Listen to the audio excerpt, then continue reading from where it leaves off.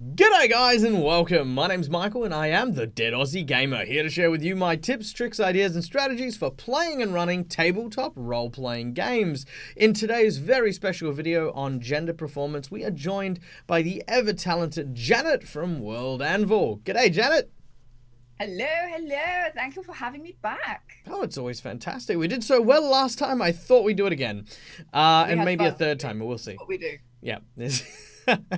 So today's episode is a very interesting one because we had received a question earlier on about voice acting and performance work. This question actually came in response to a video that I had made earlier on about doing voice acting as a man. Now the request was about how one would basically do a voice of a man as a woman, and I thought who better to ask than a woman. So here we are, and we are going to be doing this very special, very awesome show about performing the gender that you wish to, whether that be a male, whether that be a female, and some of the basic key elements of performance work that you'll need to know in order to play and portray the character that you desire. So to begin, let's find out a bit about Janet, because Janet's actually got a lot of information about this. I mean, you guys know who I am. You guys know I'm a trained actor, and I've done theater work and stuff like that. All of my stuff really comes down from stand-up comedy and a little bit of voice acting work. But Janet's stuff is absolutely amazing. So I'm going to let her tell you all about the amazing Janetness that is about to exit her face hole. Okay, I feel like I've been over-introduced here. No, go on. So my background is I've been on the stage since I was sort of 7 or 8 years old. And specifically, I'm a trained opera singer.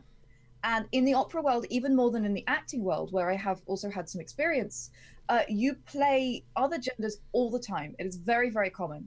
And depending on the kind of voice that you have, a lot of women end up playing boys or adolescent boys. So sort of very young men, essentially. It's incredibly common. And so it's something that we as opera singers have to think about all the time.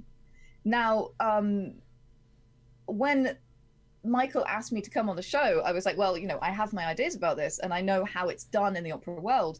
But I went and did some research because I have a very academic background. And a lot of the studies that I read were incredibly interesting and fortunately backed up what I already thought, which is always a nice thing when you go and do some research. And you're reading studies and they say exactly what you had thought and you had observed in the real life and from the real world as well. As actors, as opera singers, as anybody who's portraying somebody else, we spend a lot of time watching people, and I don't want that to sound creepy, but I've clocked in a lot of hours sitting in coffee shops just watching how other people exist to understand how I can portray other people. So that's where all of this information is coming from, in addition to research that I've done, because I want to give you guys the goods, basically. Yeah, no, see, I'm exactly the same. As an actor and a performer, part of what we do is we get taught mimicry, which is very much everything from facial expressions to the gait when people walk, to try and replicate and copy that. So what I ended up doing for my research for this video was I actually went and I found out people who was surprisingly voiced by male characters who were voiced by women and women characters who were voiced by men. And there were actually quite a lot of them, some of which people just were completely unaware of. For example, Bart Simpson's voice actor is a female, a very famous one. And in addition, slightly less known, I guess, is one of the most masculine characters I've seen in any anime is Goku from Dragon Ball Z. This testosterone-filled, violent dude who does nothing but eat and neglect his child. He is actually voiced by a female voice actor in Japan. So it does bear in a question, like, you know, how is it that these characters, how are these actors portraying them in such a great way? And I think we've come up with some pretty interesting techniques for you guys to enjoy. The first thing we're going to be discussing is, of course, pitch and tone fluctuation. So Janet, tell us a bit about pitch and tone fluctuation. So this is one of my favorite topics, partly because it's one of the ones that people get wrong the most. So when the stereotype of what happens when somebody is playing a female character as a man, is the Monty Python. This is my personal tone for it. Which is why they talk like this, and everyone sounds like they've just like a muppet, like they've got a hand. He's not the Messiah. He's a very naughty boy. Right, exactly. But you can hear my own speech tone is way lower than that. Men and women generally do not have a huge differentiation in native pitch. It's sort of a fifth or a sixth in talking in music terms, but it's not more than that.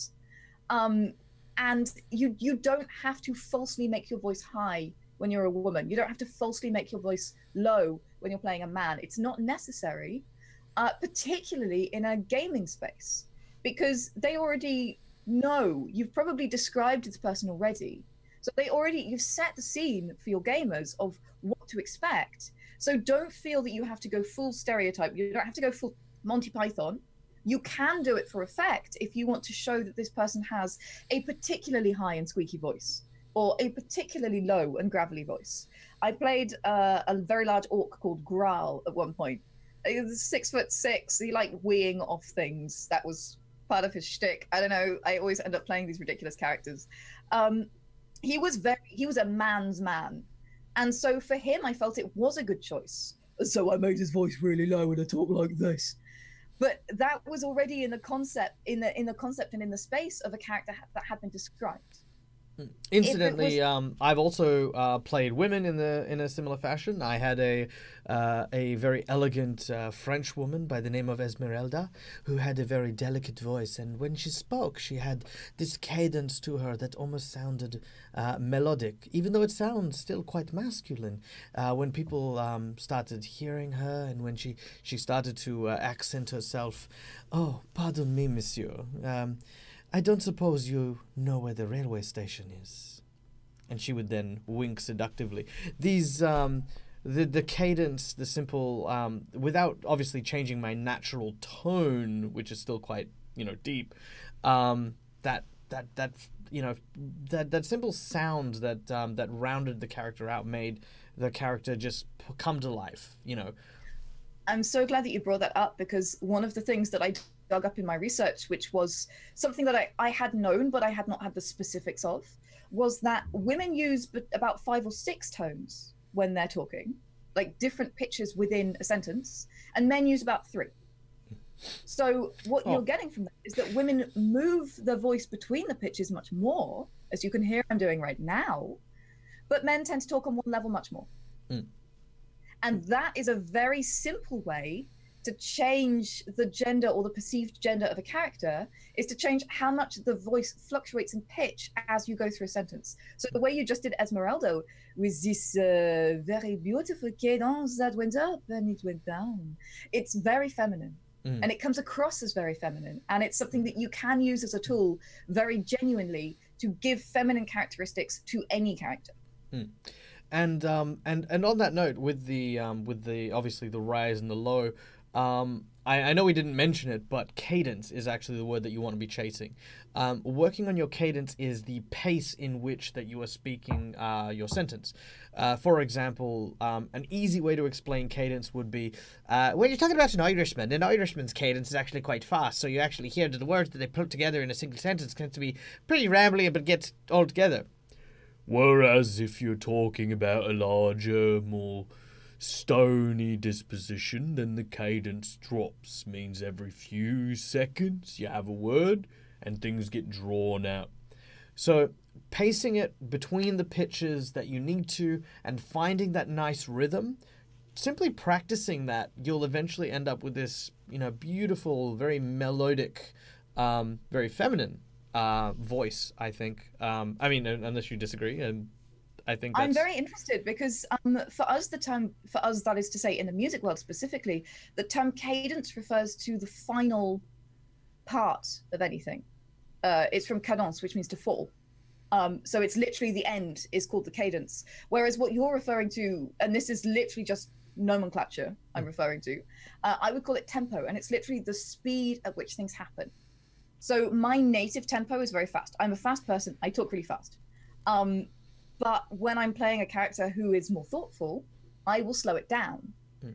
If I'm trying to play a character who's more sinister, I will also slow it down. So there are different ways and different connotations you can get from the tempo of your voice and the speed at which you actually say the words. And in addition to that, you can play then with, again, in the music world, it would be called legato or staccato. So the smoothness or pointiness of the way you say your words.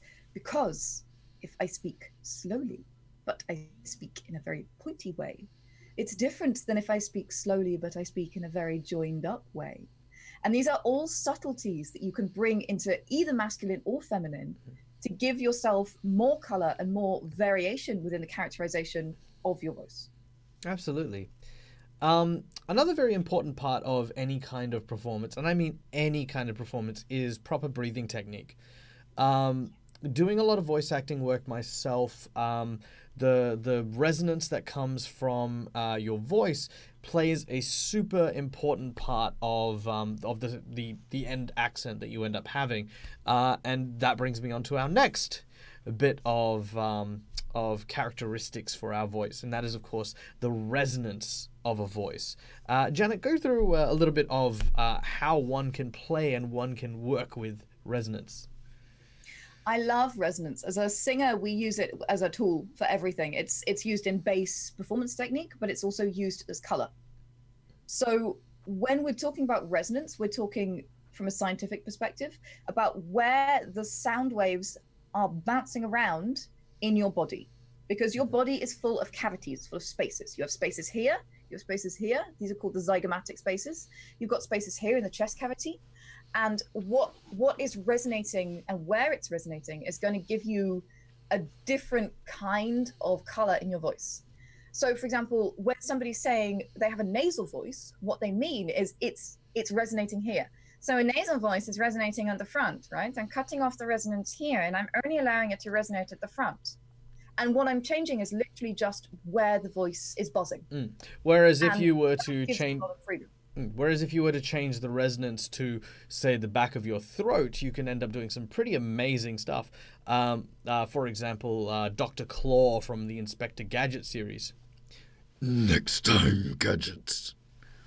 You could create that kind of sharper, more deep drawl that sort of tears across your vocal cords, which you shouldn't do, by the way, without a lot of practice. But yeah, no, there are many different ways that one can use that voice. Now, the one thing that I'm going to say here is a safety tip. The exercises that me and Jen are going to discuss now, do them sporadically. Don't try to force yourself to overexert, because you can inevitably damage your vocal cords while doing resonance exercises.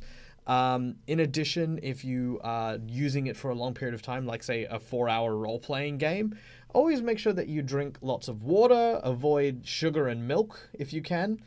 Don't do what I do and always reach for a can of Coke. That's a very bad habit. Do as I say, not as I do.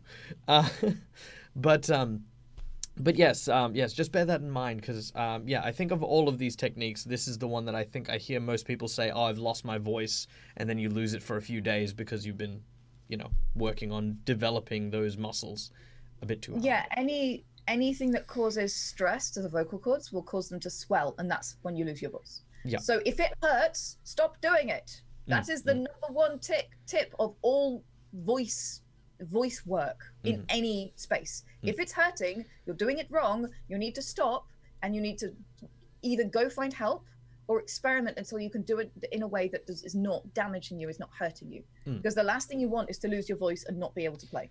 That's just not fun. No.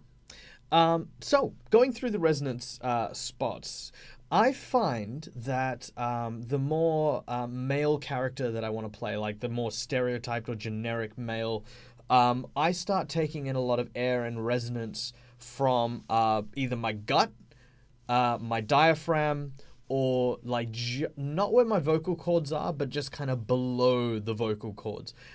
This area here, just where your clavicle is, the brontosaurus that's in your chest. look, I'm not a biologist, okay? I'm an actor. I pretend like I know things. Give me a script and I'll tell you what it's called. Okay, so by resonating these particular areas, you get a very bass tone. And that bass tone can very much portray a male character. Whether or not that's your rather deep and dark kind of overlord sort of voice, which if I were to describe the resonance is coming from here just below the chords. Or if you were to take someone who is quite scholarly, quite well known, this deeper and darker voice comes from the diaphragm where one speaks and projects like you are an actor. Or if you're going for something really big, you just fill your gut with air, start talking like you're from Birmingham, and there you go. This is more or less what he sounds like. You just push yourself, and that's just what it comes out as. Doesn't hurt your throat at all because it's all here in the gut, which I have lots of. How about you? Do you want to give it a crack? Go on. Have a belly wobble. There's an important thing to mention, which is as I hear your vocal production, I can hear that at all times your throat is open. So instead of allowing your tongue to go up and cause tension at the back, you're keeping it open, which means that it's a healthy voice production. So any kind of, if you're trying to give more depth and you're trying to give more space to a voice. So if you're trying to produce a more masculine voice, this is my sort of standard masculine voice where I need to pretend to be I'm completely lost what I'm talking about. We need to pretend to be a serious man. Essentially what I'm doing, I've lowered the pitch very slightly, but I've also created a large amount of space at the back of my throat. Now that's allowing resonance here, but it's also not constricting the voice and the air as it comes up to vibrate the vocal folds. And that's all I'm doing. It's very simple. I can talk like that for 6 hours and not have a problem. There is no tension there. That is healthy vocal production. Fun fact: there are actually some guys in Europe who are like full-on metal singers, like, you know, the ones that sort of like roar into the mic. Metal scream, yeah. Yeah, they do that, and they can do that for hours because they use that technique you're describing, and that it doesn't put any strain on their vocal cords at all. So that's a great bit of advice there. So that's always what we're shooting for. And in general, if you want more resonance, you need to create more space. So if you want a more booming voice, you want a louder voice, you want a darker tone to your voice, this is all characteristics of resonance. You need to create more space in your cavity. So that means making sure that you're sitting up straight.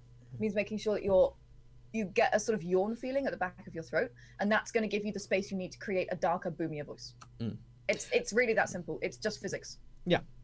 The opposite is also true, of course, if you use a lack of resonance, that can also create an entirely different vibe as well.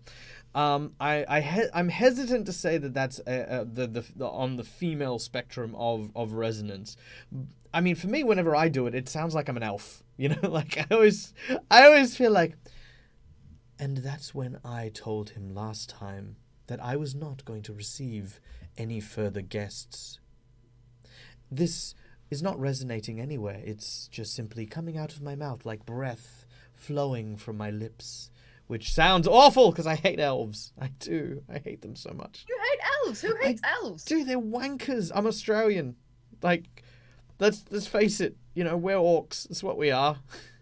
I don't pretend. I love that. Yeah, so there's a lot of things that you can do, and I would also always advise never do this for a main character because you don't want to be stuck in this space for too long, but you can use tension to create different kinds of voices. So you can change the position of your tongue in your mouth to make it more tight so that you talk like this and it creates a different space. It's very tense. I don't suggest you do it for very long, but it's a different kind of voice, right? That's my goblin voice. It's really fun, but I would never play a goblin as a player character because I wouldn't want to commit to doing that for 2 hours because it's tension, it hurts. You know, you can also what you just did with your elves, I don't know if you noticed that, is that you brought in a lot of breathiness to your voice, and that's another tonal thing that you can play with. It gives you another color, and breathiness is something that is often associated with women, and it's often something that women bring in particularly as a sort of seductive thing. So, you know, nobody is a monolith. Women talk in different ways in different spaces, in different contexts. But if a woman is trying to be seductive, it's very common that she might use a bit more breathiness in her voice.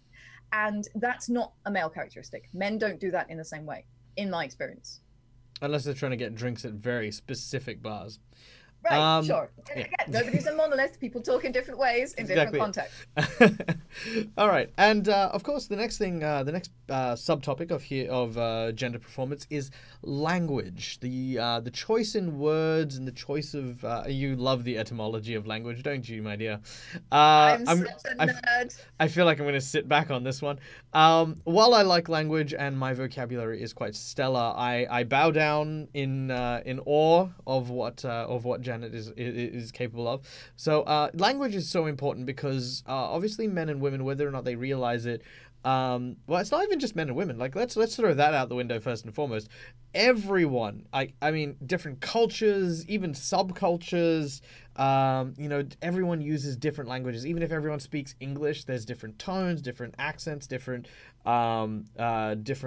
slang. You know, that instantly define and categorize individuals. For example, the way as an Australian I say a lot of vowels. When I really round my vowels out, you can tell I'm Australian, and that's the language being used together with everything we've discussed up until this point. For example, if I tell people, you know, quit chucking a wobbly, you know, it doesn't matter if you say it, oh, would you quit chucking a wobbly? It doesn't matter what tone you use. Throwing a fit. Yeah. Throwing a fit, right? Throwing a fit, yeah. Yes, that's what chucking a wobbly is. Idioms. I love that. It's awesome. But it doesn't matter what your voice sounds like. The language itself is what paints the picture here. So so tell us, walk us through the etymology of languages between the genders, Janet. Well, we're not going to go etymology, which is... No, what's etymology? Oh, sorry, I'm using wrong words. I by the way, like I said, if I had a script, I'd be on point. Janet is here to correct me because Janet is a scholar and I am a trained monkey with a fez. Nerd. The term is nerd, and I accept it gloriously. That's such a cute monkey. Right, okay, let's talk about vocabulary choices. So there's a lot you can do with this, and the number one way that I use this for my own characterization is not just gender, but is displaying education level. So people who are more educated use longer words, bigger words, different words. They are generally more articulate, which means they are better at finding the exact word they're looking for, rather than like mashing a couple of words together to try and say the thing that they're trying to say, right?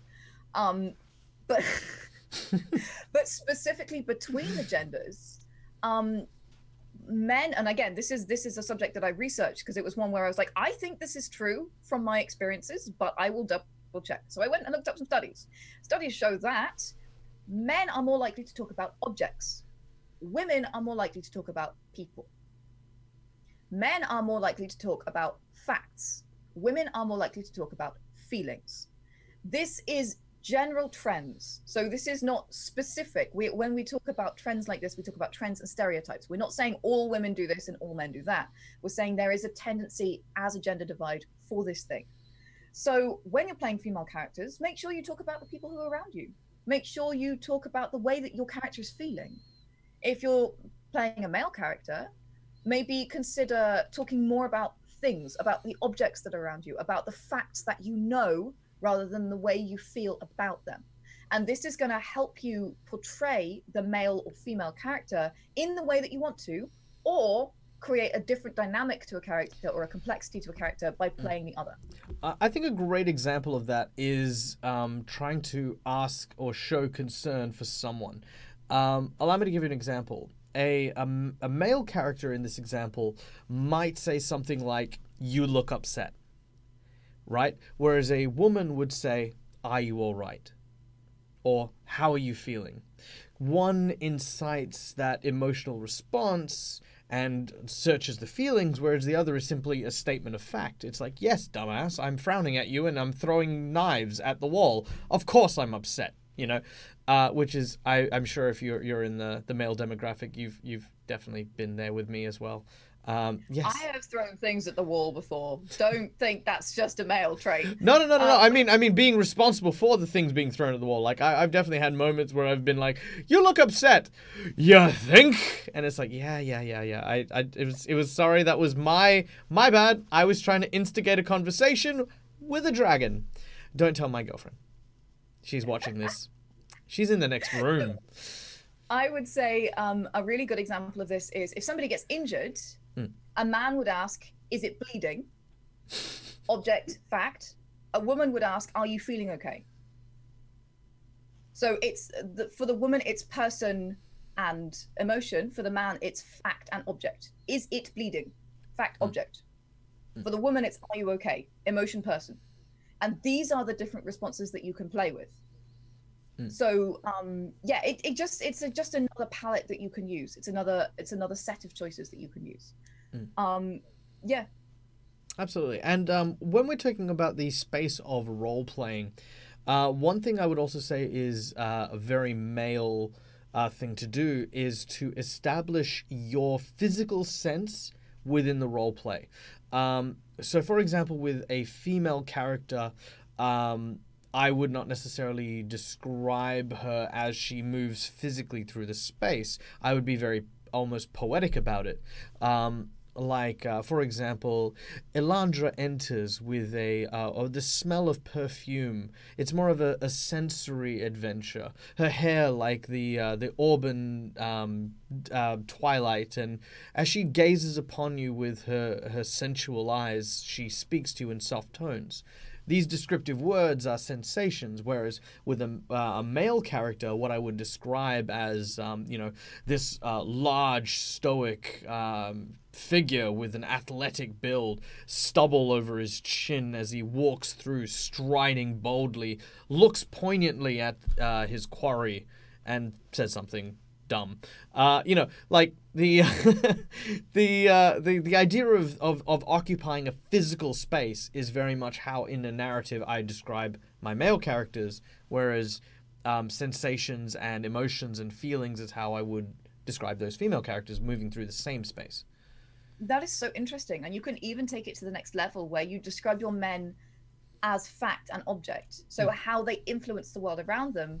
And you describe your women as how they make you feel and how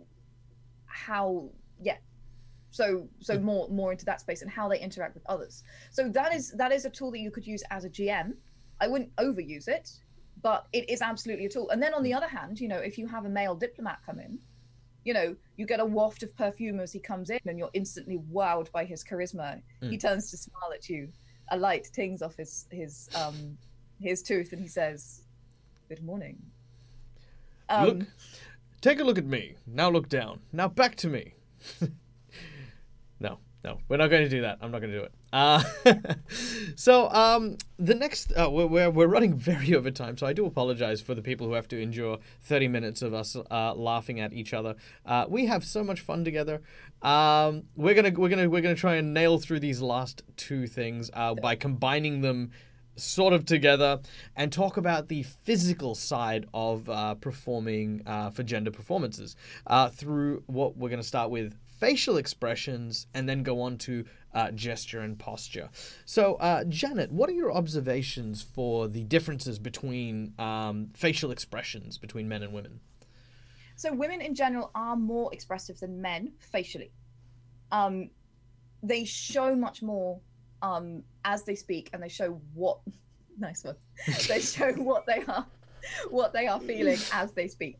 That's not to say they can't hide it, but by default, that is the way that they tend to be. Again, this is something that I went back and found studies for to check that this was correct, because it's something that I had believed but did not have empirical proof for. I now have empirical proof for. I went and found some studies. It's very interesting. The other thing is that women tend to move their hands a lot more as they speak, and I can see that I'm doing it right now. But also as women interact with others, and this was for me one of the most interesting things that I found in my research, women nod along as somebody else is talking to show that they are listening. Men nod along only when they agree. So these are the small differences that you can play with as you interact with others and as you create an expressive palette, both facially and gesturally, for your characters. With men, maybe fewer gestures, maybe more firm gestures. And with women, it's a little bit more diaphanous, and you'll see a lot more movement in the face. I would absolutely agree with that. I definitely think that my effeminate characters do tend to have a lot more gestures, but I think the smoothness of said gestures is definitely part of it as well. Like, for example, when I am gesturing as a man, my gestures will be firm and poignant and will enunciate or accent a point I'm trying to make. So I might say, my lord, when I returned from war, there were 3 dragons, all of which were as tall as buildings, and they came down upon my patrol, and it was all we could do to just escape. Each point is being accented, not just the whole thing. Whereas with a female character, what I might do is I might pretend like I have a quill in my hand, or I have something delicate, a feather, a cloth, a handkerchief, something that flows and moves. And as I'm discussing, as I'm talking, it's more that I am inviting someone with whatever a soft and delicate object I have in my hand to engage with what I'm saying so that they can participate, because this is an engagement. It's not just me giving you information, as we were talking about before. It is me inviting you to share an experience. And that's at least how I feel the female communication goes with my roleplay characters. Very interesting, very cool. There's a lot that can be said as well for cultural gesture. So my favorite example of this is that this in Italy is "che fai?" What are you doing? Right? This in India is food. You want to eat? You want to eat? You want to eat? You want to eat? Exactly. So culturally, gestures also play an important part in how we express ourselves. And that's something that you can play with. If you are adopting a real world accent, you can play with the gesture associated with that. Or if you are creating your world building, you can create gestures and a gestural language that is specific to a culture, specific to an ethnicity that you have created. It's an extra step. I'm not saying it's not a bit of work, but it can create a very interesting dynamic. Well, actually, on a final sort of side note, I guess, this is kind of like a secret note at the 30-minute mark. Don't forget that while the differences between genders is super, super, super important, that we play in a world that is fantastical. It is the realm of our imagination, and who is to say that there are even 2 genders? In games like Starfinder, for example, there is a race. I want to call them the Marokoi. You guys know what it is. It's basically this monkey that has 7 genders.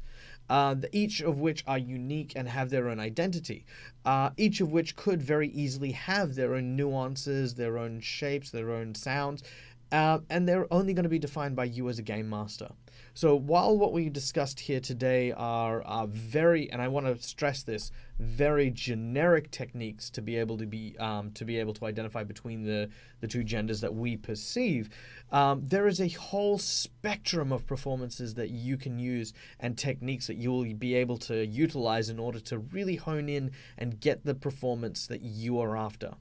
Don't hesitate to break out of the conformity of what we've said. I think we discussed this as well, about breaking expectations. For those of you who are fans of Rocko's Modern Life, such as I am, Mrs. Bighead is a female character played by a male voice actor, and the voice is absolutely hilarious, and it shows up in so many different places. In Big Bang Theory as Howard's mum. You probably recognize it as Howard! Help me out of the bath! And even though you know it's a female character, this voice just creates this whole new thing, this new feeling. So don't hesitate to be able to explore and find the voice that suits the character that you're playing. And I would add that is a way to make stunningly memorable characters, which is, after all, as GMs or as players, what we're looking for. We're looking for something that makes a mark. So go break the mold. Go make a mark. Speaking of Mark, how do you think his voice goes with Flick? Oh man, I know that he struggles sometimes to get into it. That as an example of a voice that I would never do for a player character, because I love my vocal cords a lot, and I talk and make noises for a living, right? So I would not commit to 2 hours of doing that voice. I think I could do Flick for a while. It would take a bit, but I could get used to it. No, it's a great Wonderful. voice. It's a fantastic voice, and yeah, if you can find the ones that work for you, because and lastly, before we sign off, everyone's vocal cords are different. Everyone's everyone's sound, everyone's resonance, everyone's accent. You're gonna find your own voice, and some voices are just gonna work for you that won't work for other people. So play around with the things that make you unique. Use them and add them to your GM toolbox, because yeah, that's what everyone does. Yeah, for sure. Fantastic. All right. So thank you again, Janet, for joining us. It was an absolute pleasure discussing this with you. Clearly, because we are getting on the 40-minute mark. So thank you so much, guys, for joining us. I hope this video brought you as much joy and entertainment as it did the both of us.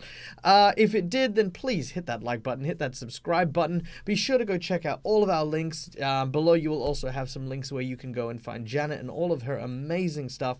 And of course, if you want to support the Dead Aussie Gamer, then head on over to all of our things as well. Come and check us out if you want to see us roleplay on the Dungeons and Dragons Twitch channel in Ghosts of Saltmarsh, which hopefully by the time this video is out, we should be embarking sometime soon on Season 2, which I'm not allowed to talk about, but I'm mentioning that there's a Season 2. And we are going to be there, and it's going to be awesome, it's going to be amazing, and you're going to be there, and you're going to be amazing.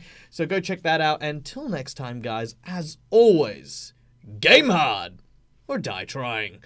See you guys!